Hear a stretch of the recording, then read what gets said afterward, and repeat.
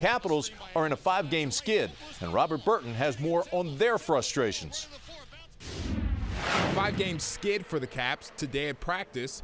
No fun in games. I don't know why we would be out there laughing and joking and goofing around. I mean, we need to get back to business. The last couple of years we've been playing from behind, trying to play catch up to get ourselves into the playoffs. And that's not a position we want to be in by any means. And with a skid like this, you probably think the Caps are hanging their heads right now, but head coach Barry Trotz says they can't be discouraged. But I feel more optimistic than pessimistic, and it's just dealing with reality sometimes. We're not going to panic because we know we've been playing good hockey.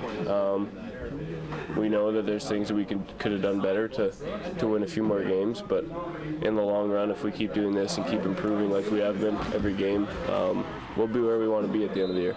With hopes of turning things around against the Blackhawks on Friday. With the Caps, Robert Burton, ABC 7 Sports.